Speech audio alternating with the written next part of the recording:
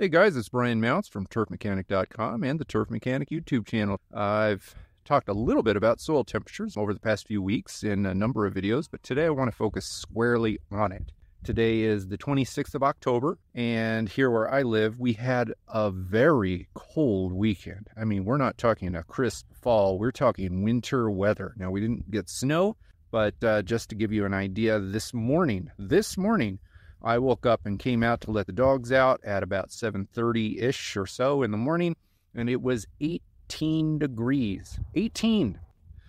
This weekend, Saturday and Sunday, my family and I, we traveled to Bend, Oregon, which is about 2 hours away from us, and it was even colder up there on Sunday. I bowled in a bowling tournament. Some of my subscribers know that I am a bowler.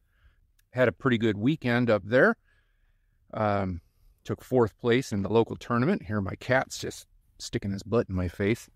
But it was colder up there than it was here. So, of course, I was wondering when I got back, what's the soil temperature like? That's what a nerd I am.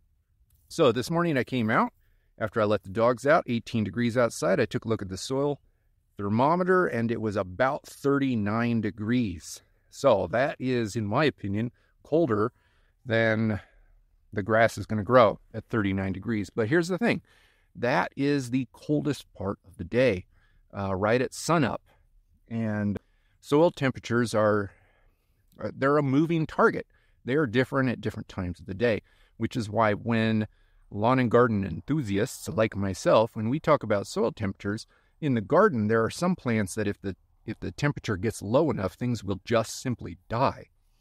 But with grass, we're talking about average soil temperatures. It has nothing to do with like the low.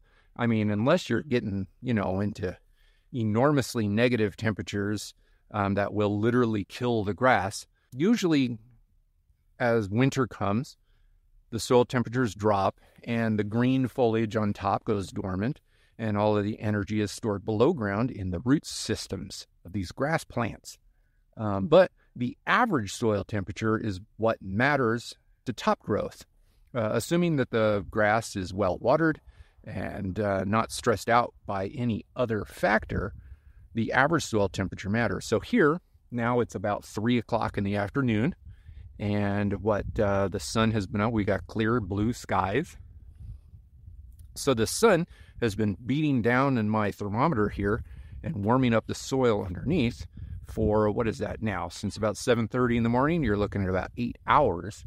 And although outside temperatures are only in the low 50s, my soil temperature has also increased to the low 50s.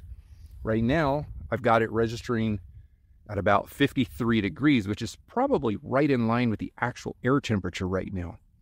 Now, tomorrow, it's supposed to be pushing 60 outside, and our overnight lows are only going to be in the low 30s. And every day for the next week or so is going to be slightly warmer during the day and slightly warmer at night. So pushing all the way into November, we're going to be getting mid-60s during the day and low 40s at night, which means these soil temperatures are going to continue to average in the upper 40s, and they might get back into the low 50s, which means grass is going to continue to grow. And that makes me happy. So I just want you to understand the difference between a spot check on your soil temperatures, and I use a compost, like a long-stemmed compost thermometer for my spot checks. I know lots of people really like digital instant read thermometers, but I really just like those. They only measure the tip, which is in the ground, just a couple inches off of the tip that you just plunge into the ground. That's the only part that's measured. So even if the sun beats on this part for hours and hours, it's still taking the temperature down in the soil itself. And if you can average that out throughout the day, you'll get a better idea of what your soil temperature actually is.